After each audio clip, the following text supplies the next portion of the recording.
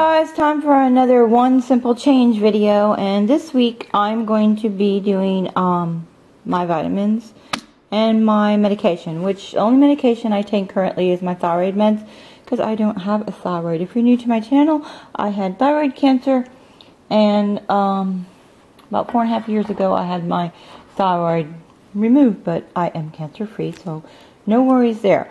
But I have some an autoimmune disease called Hashimoto's, so I have to take a vitamin regimen because the Hashimoto's makes me deficient in a lot of vitamins. So I can't take a multivitamin because it's just not enough of the vitamin for it to work for me. So I don't recommend taking these vitamins like this unless you get tested. In fact, like I take B12.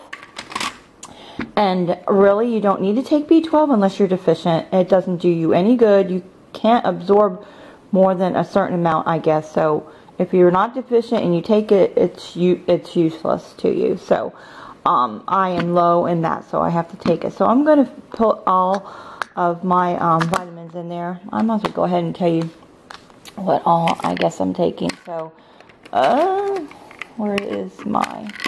So these are my thyroid meds, and I take them in the morning and in the afternoon. And I am going to go ahead and finish up these Juice Plus vitamins, but I've talked about this before. I'm not sold on this. I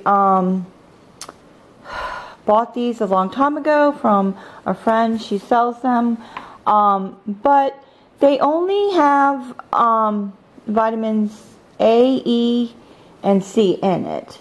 And this is a whole food vitamin. It is a really good product, but and it's made from real food instead of, like, I don't know, synthetic vitamins, I guess you would call it. But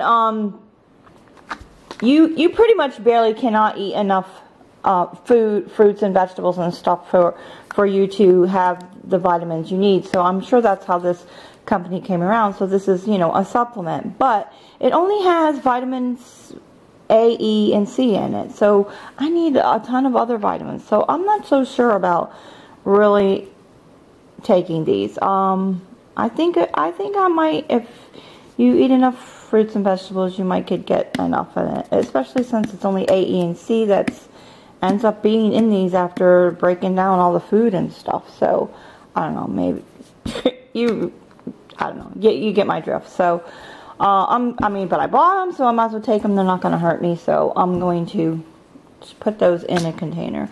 And then what else do I take? No, I'm not taking that potassium anymore. I don't need the potassium. I take 5,000 IU D3. I'm very deficient in that. In most multivitamins, it's only like 1,000. That's not enough for me. And I take folate with my B12 because it helps you absorb the B12. And if you can take folic acid, but folate is the more natural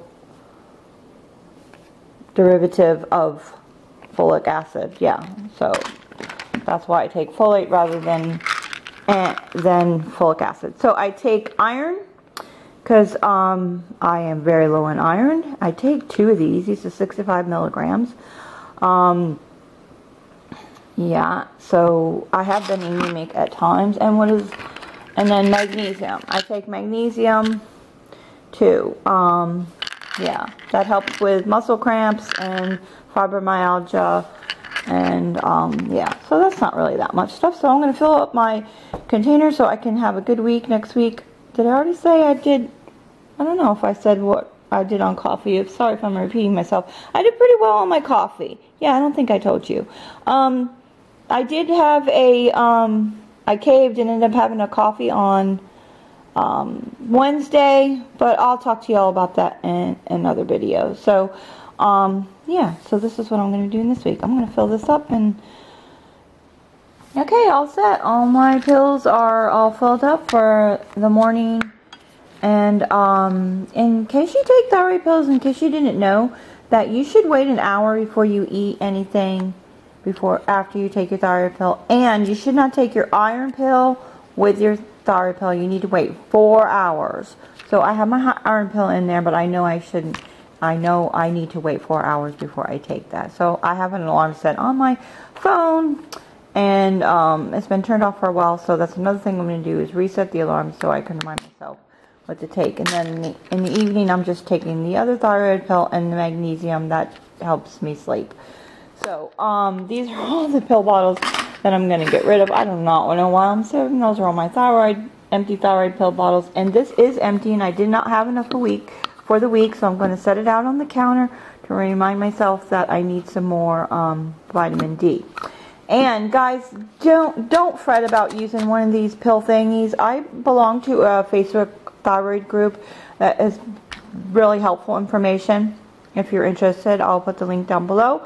But there's been several people on that group that have said, I don't want to use a pill sorter thingy. How do you remember to take your pills without that? I feel like a granny when I'm using that. Seriously, get over it.